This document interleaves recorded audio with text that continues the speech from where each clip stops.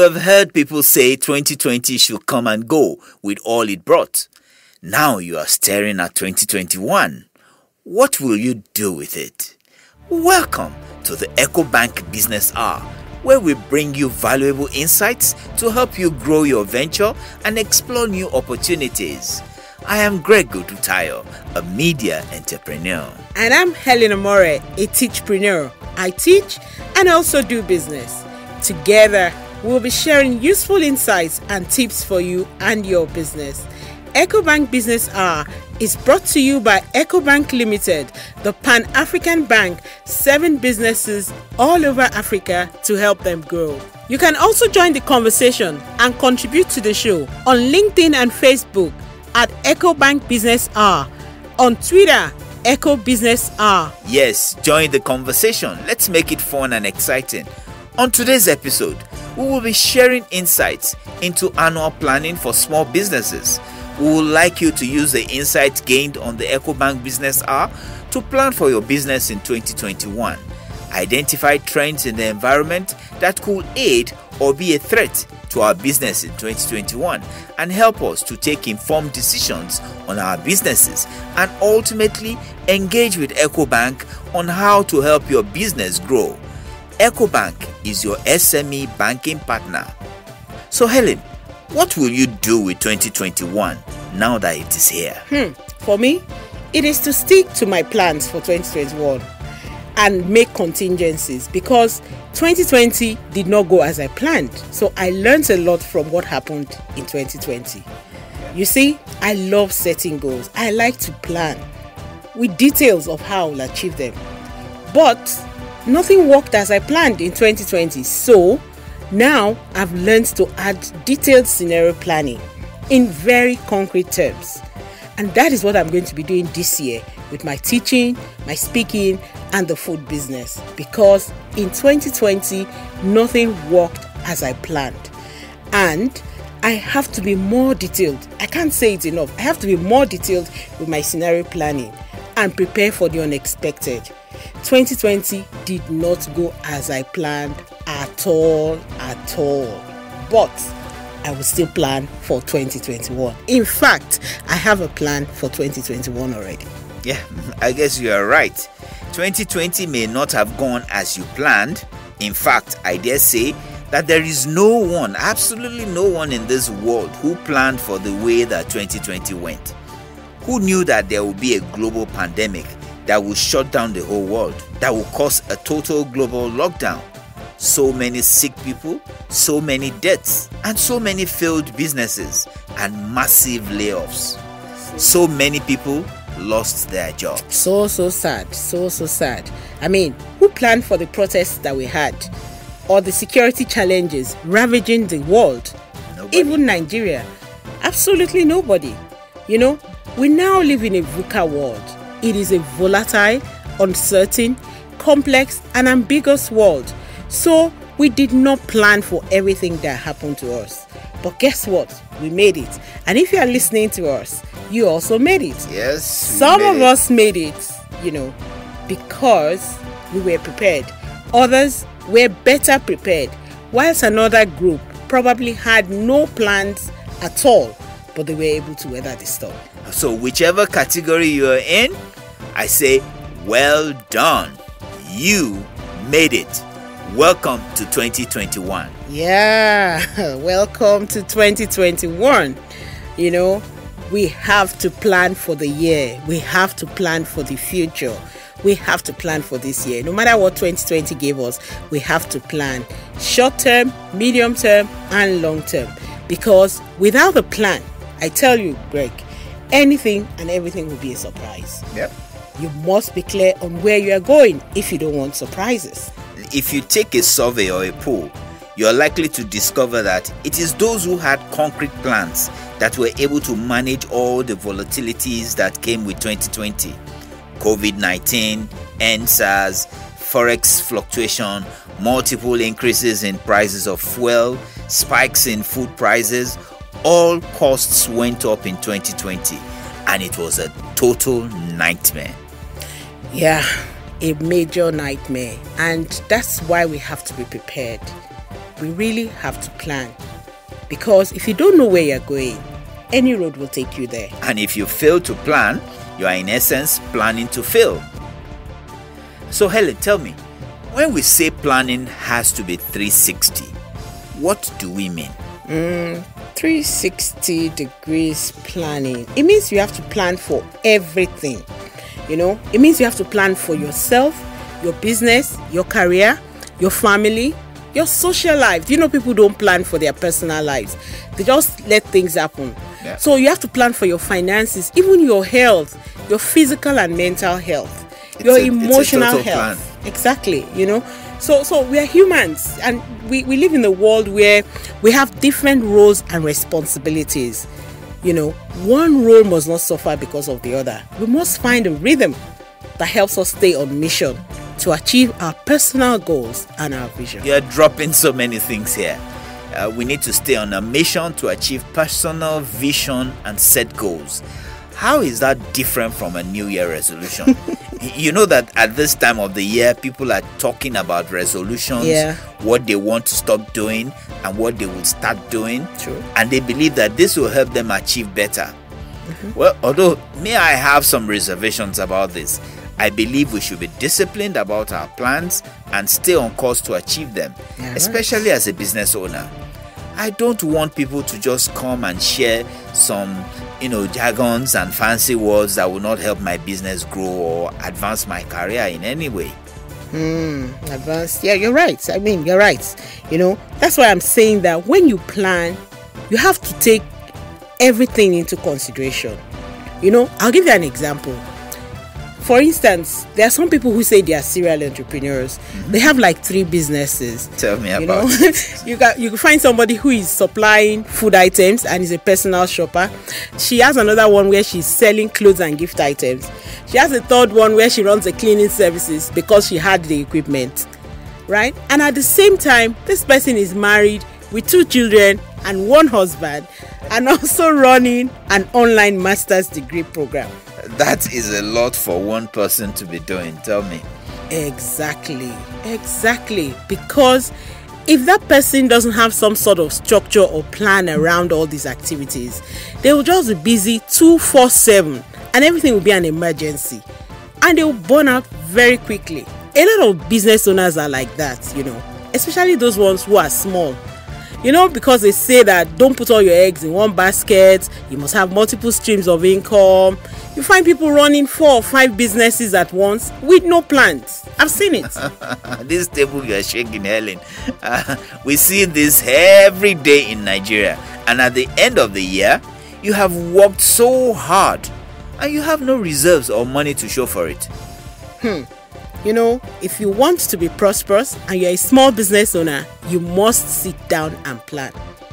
Sit down and plan. Yep. Because that is when you realize that you have limited times in a year. You have 24 hours like everybody else. And so you must know where to best channel your energy so that you can be profitable. There's no point having a business that is not profitable. You are burnt out, you are tired. You must have a plan that can help you be prosperous and also live in good health and have a family life. The thing here is we need to bring this planning home. Make it real and practical. So Helen, how can a small business owner or a startup plan for the year? Where do they start from? How can they do a simple plan that will help achieve their goals? Break it down for us. Okay, let me answer your first question. Making it concrete. When you say making it concrete, it means for me, you have to look at your life and your business. There must be a marriage of the two. People tend to plan their career very well. You find people very successful with their career. But when they start running businesses, especially when it's small, and it's just a one-man person, the promoter is everything, they struggle. They are usually not as strategic or rigorous. So that makes it difficult for the business to grow. And so it is important that structure has to come in, because without a plan, without a structure or a vision, you will struggle. So whatever your business is, you have to have a very clear plan for 2021. I'll give you an example. Now you keep saying concrete. Let me give you an example, right? For instance, if you have set your goals for 2021 that, look, one, I want to ensure I have a happy family with 2 children excelling in academics and sports and anything else. You want to have a holiday in one country, could be Africa, maybe Kenya. You want to invest in 5 hectares of land. You want to buy shares. You want to earn profits of 10 million from the 3 businesses.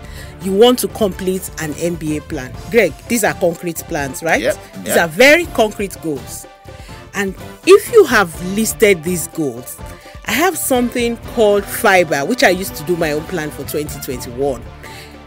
I call it Fiber, F-I-B-A. Family goals, investment goals, business goals, then achievement or academic goals. Okay, Helen. So I have done my Fiber goal planning. That's my family goals, my investment goals, my business goals, my academic goals. I've done the planning. The next question will be, what should I do to achieve these goals? How do I go about it? Okay, so planning is number 1. Number 2, you now have to follow it up with concrete execution. Okay, so you have to ask yourself some questions. For your business, number 1, this business I run, how will I run it so I can make a profit of 10 million? Remember, you set a goal for 10 million, Greg. Yeah. How will I run it? Was I profitable in 2020? Because if you set a goal to be profitable this year, you have to check what you did last year. Exactly. What did we do? Should we be doing the same thing or change some of the things we are doing? And then you ask yourself, what will you change? Is it a growing sector? Should I stay or exit? What worked? What did not work? You have to audit your performance. You know, that is the beginning of planning. So Greg, for you, you keep asking me, is it real? I can ask you a few questions now. When you wrote your own goals, did you check what happened last year? Yeah. Did you check what happened to your business? That is the beginning of planning. You have to check where you are coming from. Check what happened to you in 2020. And then know what you should be doing in 2021. That is how to plan. If you are in food business, for instance, do you know the regulations about NAFDAC? Do you know what has changed? Do you know about your finances? Do you know about taxations? Do you know there's a new law that affects you and I? The Kama law. The Kama law. Thank you, Greg. You got that one. Are you aware of government incentives? And which one can you take advantage of? Which programs do you know of? Do you know, Greg, for instance, that there's a support for the creative industries? Do you know that? Yep. Have you been able to tap into it? You know, so you should know what the government is doing. You should know what's happening in the political scene, the social scene. You know, I'm sure that when our guest Bayo Rotimi comes on, he'll talk more about it.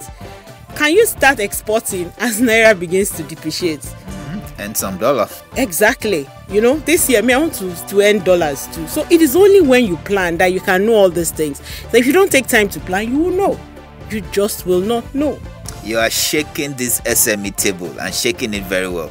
You cannot do everything, and you also cannot keep doing the same thing the same way and expect a different result. So you must be intentional about what you want to do in order to succeed in 2021. That's what you're telling us. Yes, it is. I mean, and even in terms of the goals, right? It's not enough for you to write it down. Because when you write your goal for the year, it's long. You must break it down to monthly, weekly, even daily. You must have a plan. You just must have a plan, because it's not everything that comes your way that will help you achieve your goals. Some distractions come disguised as opportunity. So in essence, we need to sit ourselves down and define the goals that we want to achieve for the business in 2021. We must leave nothing to chance. If you haven't done this already, now is the time to do this. For the other legs, tell us more. Okay, remember I talked about family, right? I talked about investments, I talked about business and achievement goals. So let me talk a bit about investments. If you have investment goals, it means that you must have surplus. If you don't have surplus, you can't invest. So what is your plan for your investment? How are you going to review your revenue goals? You know, so most times people say, oh, I want to make 10 million naira profit this year. How are you going to achieve it? What will you be doing? How much must you earn for you to make 10 million naira profits? People need to be more detailed in their plan. Not that they don't know. A lot of us actually have plans in our heads. So we have to now take that plan out of our head and put it down on paper or on your laptop or on your phone somewhere. So in essence, you're saying that we can only start to talk about investment when we have met our revenue goals and have a bit of a surplus. Exactly. No revenue, no investment. Let's go into the family goals. Tell us about the family goals. Yeah, for family goals, right? This is another area where some of us struggle. We all have good plans for our families, right?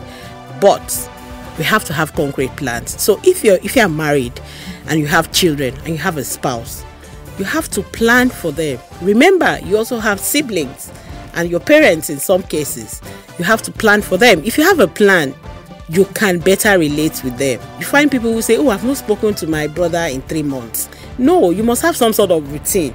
For instance, you can decide that every day you must dedicate 1 hour for your children. Whether it will be early in the day or later in the day, you must find time for them, right? You must also say, hey, how do I relate? For socialization, for me, I have time during the weekends. And I think it's something some of us can do.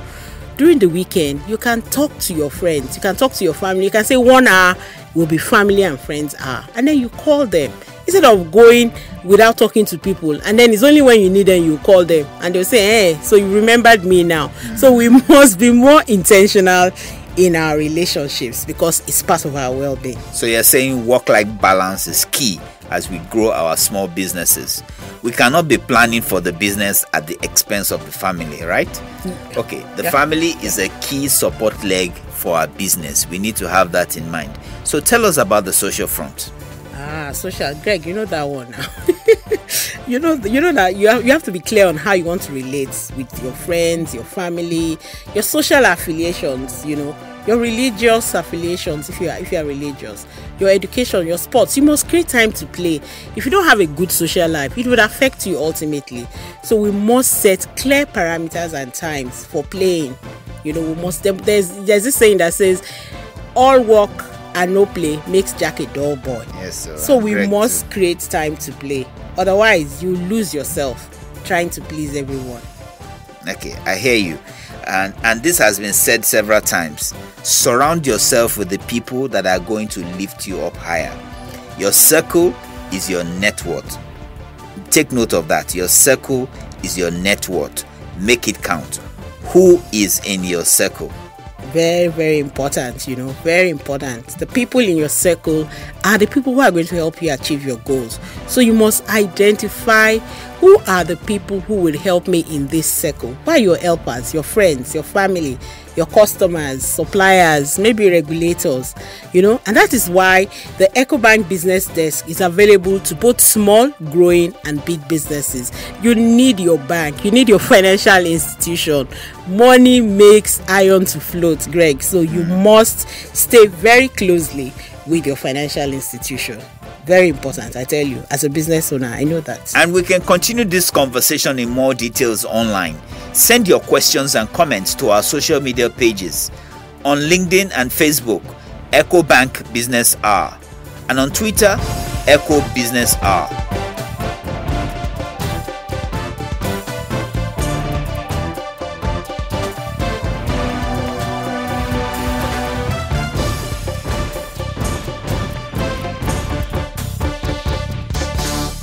Welcome back to the Ecobank Business Hour, and it has been a very interesting time talking about how you need a plan for 2021. No matter how small or big your business is, of course, the big businesses tend to have plans and systems for implementation. It is usually the small and medium businesses that struggle with planning or have no plans at all. So, no matter the size of your business, especially those of us who think our businesses are too small to make a plan, I hope we have helped you with guidelines on how to start your plan. You need to have a plan and a clear way of achieving the plan.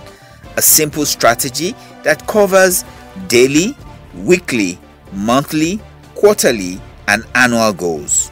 Thank you for staying with us, people.